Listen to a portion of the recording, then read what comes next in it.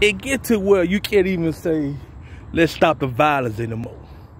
Because another reason why nobody take black folks serious when it comes to Black Lives Matter. Wu-Tang affiliates, if you're familiar with the Wu-Tang Clan and their many affiliates, because there's a bunch of Wu-Tang motherfuckers out here, 12 o'clock and Murdock was shot down. Now, call that what you want to. If you want to say blood sacrifice, go ahead, that's you. Lifestyle, whatever.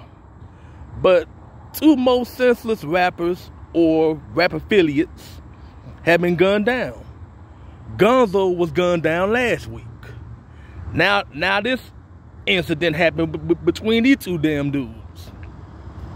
I'm not going to even say black folks need to get together, because we all know black folks don't give a fuck about nobody. They don't even give a fuck about themselves. Killing each other off for no fucking reason. It's senseless. And I don't see no end to it. But rest in peace, Murdock and 12 o'clock. I kind of liked the Wu-Tang back in the 90s and the early 2000s.